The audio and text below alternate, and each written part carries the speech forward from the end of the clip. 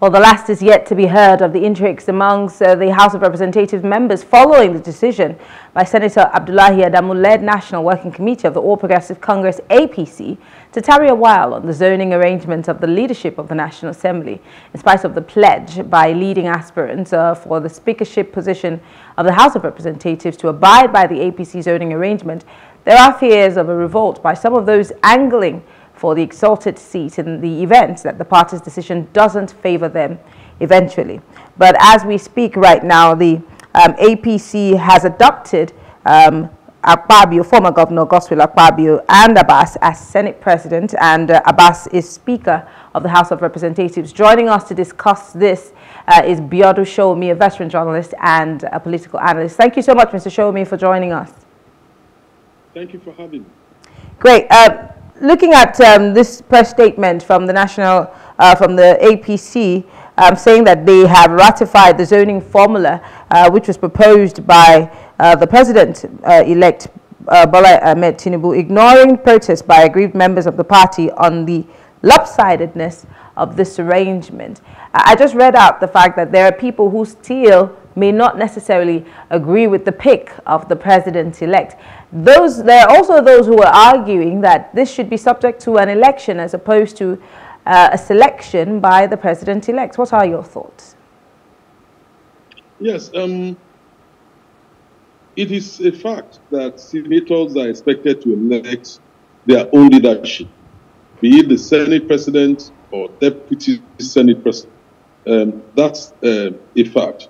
But no doubt, the senators came on the platform of the political party. And as is the practice in Nigeria till today, you have the party playing some influence in that process. The reason for that is, one, to ensure balancing, to ensure that they got the right balancing right in the leadership mix-up in the country. Otherwise, you may have a situation where the president is from a particular section of the country, the Senate President from a particular section, and the Speaker from a particular section. The party plays a role in stabilizing the situation in a way that it will not be possible, to have, across the country representation, representation across the different zones within the country. That on its own is expected to douse the shouts of marginalization. But unfortunately, it has not resolved that.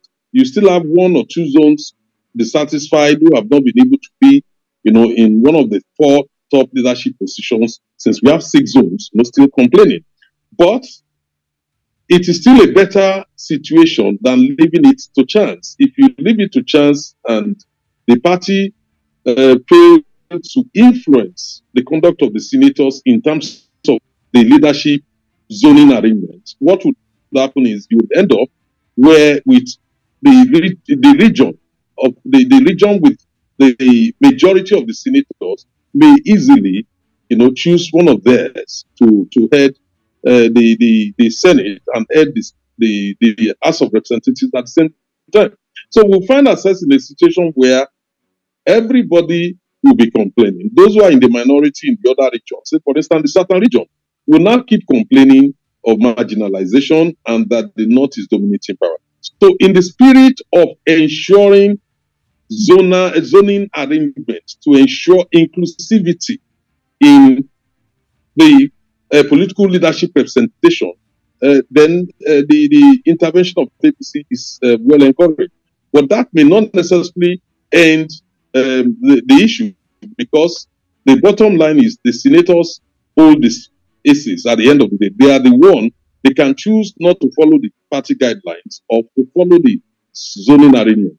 But it's most unlikely that anybody would try and do anything that would disturb the balance in the country currently. And that is why Ganduje came out to say that, look, in the Northwest, they are supporting that arrangement.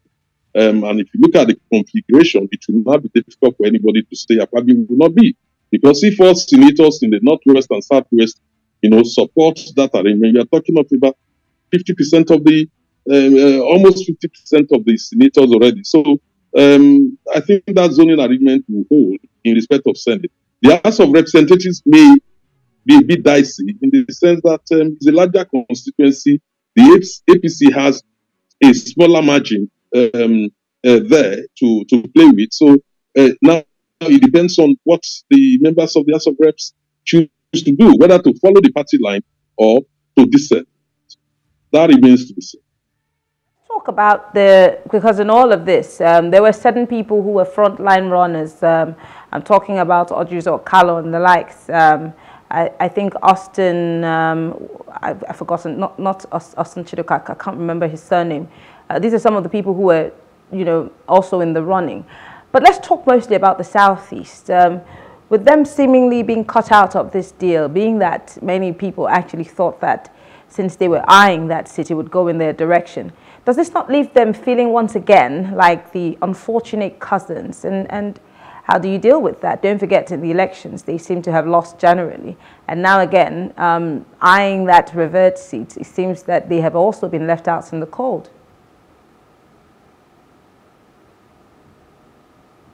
Yeah, but when you go into history, no zone has ever held the Senate presidency more than the Southeast. Just go back into history. They've held it more than anybody, any other zones in the country. And therefore, they cannot perpetually hold on to that. And we live in a country where we have 6 zones. No matter how you distribute the top 4 leadership positions, 2 zones would end up getting deputy positions. And that's exactly what has happened in this case. In the case of the APC zoning system, you cannot blame the party for that, because there has to be some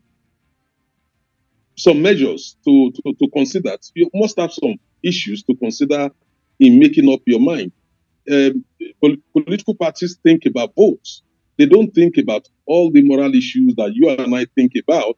What they think about is votes. Where do I get most from? Then how do I reward them? So, and that is part of how votes are distributed. It's based on the reward system. And given that, if you look at where APC performed, got less votes, it's actually in the Southeast. There's no way they would leave Northwest or South-South that gave them more votes than, and then hand over the prize, to Southeast. That to me will not work when it comes to the party zoning system. In the Senate, that's a different case. The senators may choose to do something different. Like I understand that some of our friends, including Ojikalu, are already mobilizing to see whether they can do something different in the Senate. But when it comes to political party taking a decision, they would rather take it on that very basis. What is in it? What did you bring to the table?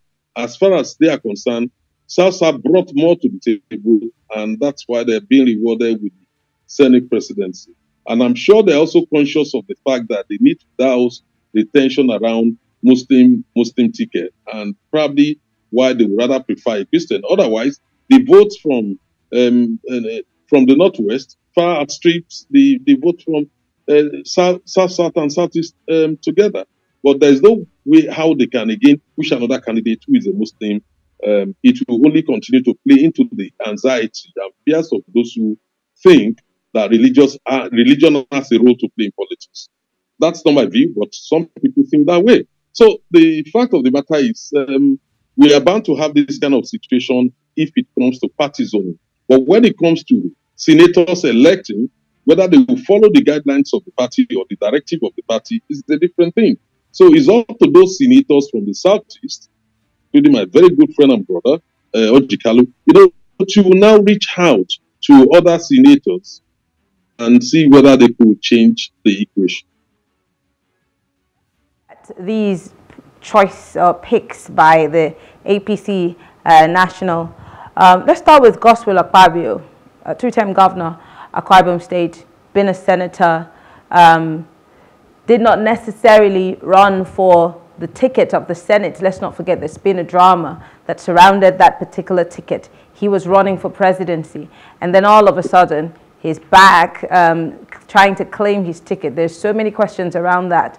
And now here he is. He's also had so many court cases. The EFCC had invited him sometime this year on cases of corruption. And so in 2021 too, several other years, you know, he's been invited by the EFCC on issues of corruption. Let's examine how well he would do as a Senate president. Yes, when you look at Gospel Akpabio, people have different views about him, and people see him in different ways. Honestly speaking, I can say one thing for sure, is that there have been so many issues raised around the money, one thing or the other, you know, about Akpabio. But up till now, there's no conviction. He has not been convicted. And the law in Nigeria clearly states, except you are convicted, there's little or nothing anybody can do. That's when you can be excluded from public office. And that conviction must be within the currency of 10 years. Otherwise, it's deemed, you are deemed not affected by it once it's over 10 years. But Akpabio has not been convicted. That makes it difficult. Are you there, Mr. Sowunmi? Can you hear me? Issues around issues, what people are saying in the media and all that about Akpabio. The most important thing is EFCC has also not been able to convict him. So for now, the law deems him innocent until proven guilty. But when it comes to his performance, will the EFCC trial affect him, his performance as Senate President? That's a different thing completely. Will it be morally upright, you know, for somebody undergoing EFCC trial, you know, to be the Senate President? That's another thing completely again. So, but so far is yet to be the Senate President, and so far is yet to be convicted. So his performance may or may not be affected. We don't know. Time will tell. Let's talk about Jibrin, Barau Jibrin. The issue of budget padding in 2021, his name was obviously floated in that. But let's look at his personality and him being the next speaker of the House of Representatives if of course, a consensus is reached by the members on the floor of the House of Representatives. Yes, he's no doubt a very popular politician. And in my view, I think he's a protege of El-Rufai. He has very good relationship with Ganduje and some core leaders in the Northwest, and both across the party, both within the APC and within the PDP. He's been in the place for some time now. Not much is known about his leadership qualities in terms of how to manage a complex, you know, portfolio like House of Reps, because it's more complex than the Senate. You have a situation where he needs to be able to pull not only people within the APC, he needs to reach out to some people in PDP, possibly from Rivers State and some other states in the Southeast, with the view to be able to get the desired number of votes required to move in. It's quite very popular amongst the returning House of Reps members. With the new House of Reps members, I don't know. So a lot depends on his ability to reach out, on his leadership skill and his efforts, you know, to reach out to those new incoming members with a view to keep them on board, to adhere to this party zoning system.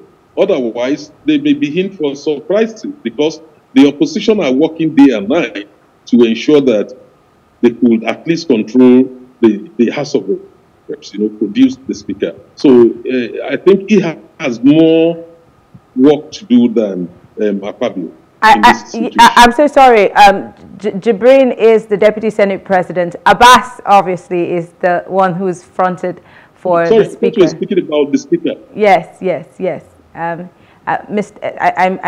mistook. I said House of Reps. So Abbas is the Deputy Senate President, obviously, but then we is the Speaker. Jibrin is the Deputy Senate President who's been picked to pair with Senator Akpabio. But in the House of Representatives, we have of course Ben Kalu as the Deputy Speaker, and Tajuddin Abbas. Yes. So obviously the Southeast has some leverage in the House of Representatives. Well, that's a plus for them. Yes, but you know what many commentators from Southeast are not happy about is the fact that the post is a junior one, Deputy Speaker. That's what they're really complaining about. I think their preference is to have the Senate President. That may not happen because of the zoning arrangement within the APC and the strength of the majority that APC controls in Senate. In terms of House of Reps, the story may be different. It depends on how what they do and how they work it out. But the mathematics also may not necessarily favor them, given the fact that you may have the North Central, Northwest, Southwest, and possibly Northeast Timino. So they may not necessarily get the figures that they require to smoother the APC zoning system. But the fact of the matter is, no matter how you do it, one zone, two zones will get deputy posts. No matter how you do it, that's the fact of the matter. We have 6 zones, and then you have 4 top leadership positions and 2 deputies. So no matter how we do it, that's when we end up happening. It's quite unfortunate that Southeast got it this time around, and many people may not be happy about that. Well, I want to say thank you. Biodun Sowunmi is a veteran journalist and a political analyst. Thank you so much for having this conversation with us. We appreciate it. Thank you very much. Thank you for having me. And that's Plus Politics tonight. Don't forget to tune in tomorrow as we continue to talk for development. I am Mary Anna Kondu. Have a pleasant night rest.